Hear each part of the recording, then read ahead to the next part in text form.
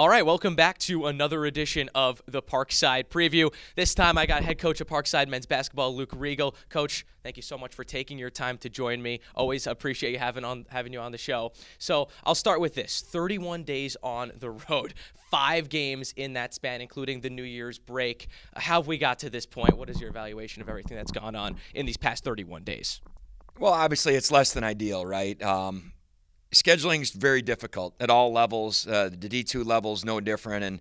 And quite honestly, when we made the shift to the GLIAC, that really messed with our schedule. You know, when we played in our old league, everybody from the GLIAC wanted to play us in non-conference games because it was their shortest trip.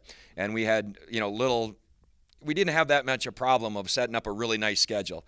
Now is not the case. So, there's just years where you have to return games. You got to go on the road for long stretches, and then it matters how the conference season or schedule comes out. So, 31 days. We wish it would have been 30. Getting snowed out didn't help anything down at PNW with the massive snowstorm that went through that area. So it's just been a grind. And for a young team, we've seen a lot of positives. It's frustrating because, 3 of our last 4 losses literally come down to one play. If we get a stop on defense, if we knock down a shot, if we make this play, 3 of those 4 games could have gone the other way, and it's been rough, but we keep competing, and that's what I like. I mean, to go on the road, double overtime, lose a heartbreaker, that's tough, but it's all experience, and hopefully it's making us better for later in the year, and hopefully a postseason this year.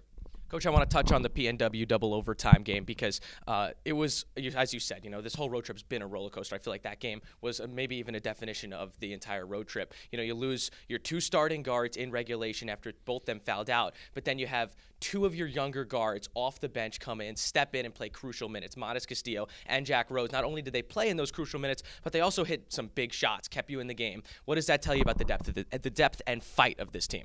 Well, that's something we've thought we've had throughout the year, and whether it's injuries or illness and stuff, we just haven't developed the depth that the rotation that we'd hoped to play until recently. So hopefully, all these experience, once you get past Josiah in our guard rotation, it's Modest, Rokas, true freshman, Jack, is a sophomore, but really in his first year here, and in a lot of ways, kind of a freshman. So, you're playing, and Jake Dunham as well. So you're playing 4 young guards along with Joe, and there's going to be the ups and downs. Like you said, all of those guys made really nice plays in the Purdue Northwest game, and they also made plays where you wish you had them back.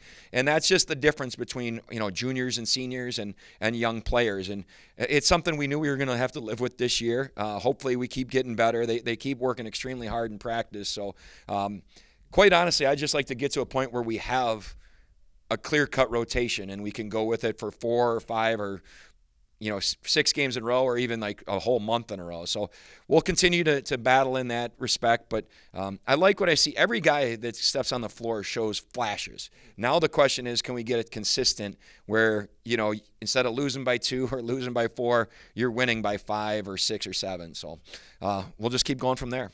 Coach, one thing that's been a staple and something you and the rest of the coaching staff expected is the production of Colin O'Rourke. He's been scoring at a high level, been defending at a high level. In fact, was just represented as GLIAC Defensive Player of the Week after having 3 steals and 3 blocks, including a game-saving block in regulation against PNW. What has impressed you so much about Colin this season?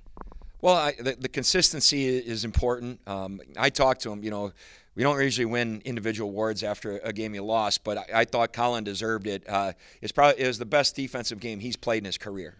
He defended inside well, clearly had the block shots, the steals. So that makes a big difference on our defense. And if you look at that game on Sunday, we only gave up 65 points in regulation. The extra 20 came in the overtime. So we're just, with Colin in the middle, we need him. You got Nick out on the wing. We got to keep Josiah on the floor for longer stretches.